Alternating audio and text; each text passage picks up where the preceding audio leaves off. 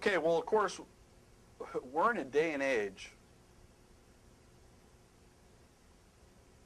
where people almost look at you like you're wrong if you like winning.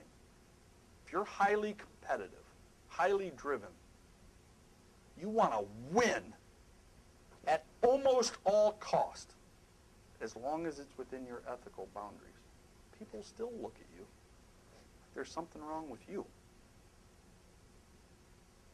They're more focused on, well, can't we all just get along? You know, there is no I in team. There's no we either in team. The only way you build a team is having each member of the team perform at the highest level they can. You take a basketball team. Do you think Michael Jordan didn't want the other members on his team to be the best they could be?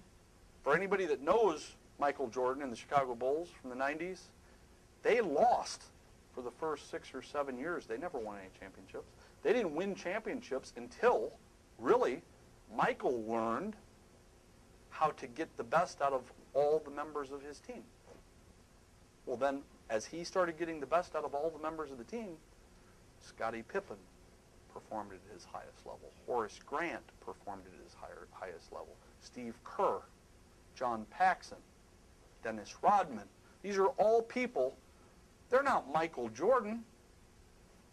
Michael Jordan is the greatest player in NBA history, in my opinion, and in a lot of other people's opinions. But that's not what it was going to take to win. What it was going to take to win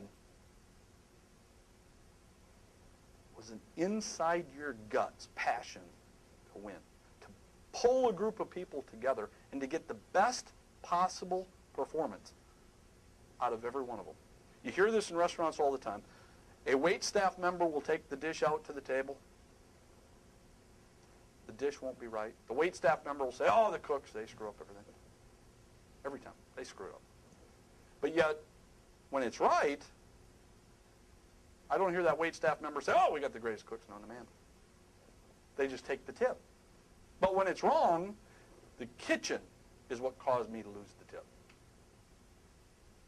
Well, see, there is no way you as a restaurant owner, operator, executive will be able to win if you don't build a team. And the team is not built around I. And the team is not built around we.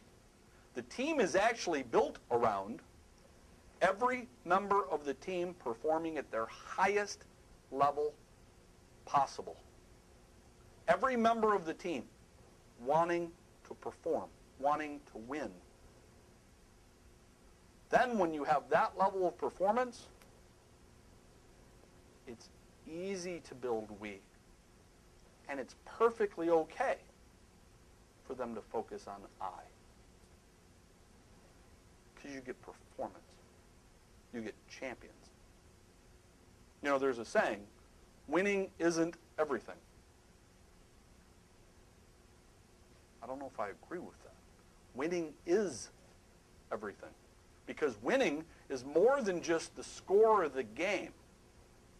If you look at the great champions, winning is more than the score of the game.